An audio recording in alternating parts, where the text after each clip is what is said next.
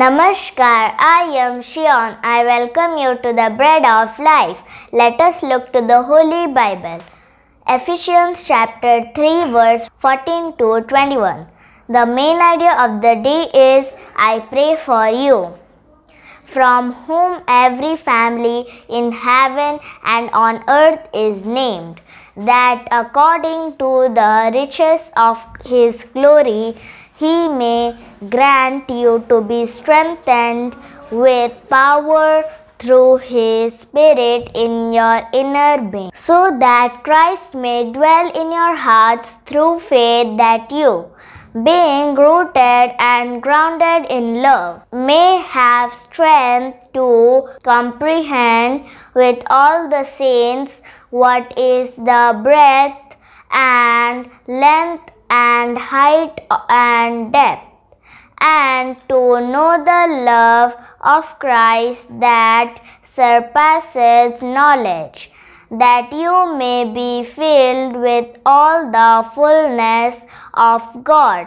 Now to him who is able to do far more abundantly than all that we ask or think, according to the power at work within us, to him be glory in the church and in Christ Jesus throughout all generations, forever and ever. Amen.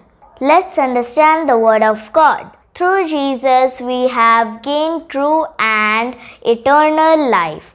That is why only in Jesus we can be our true selves and be precious. As Paul prayed to God, he earnestly prayed for the hearts of the people of the church of Ephesus to be strengthened by the Spirit. He prayed for the people to comprehend and to feel the great love of Jesus. We must also pray to realize and experience the love of Jesus. We must pray like Paul, remembering a person who needs the love of Jesus.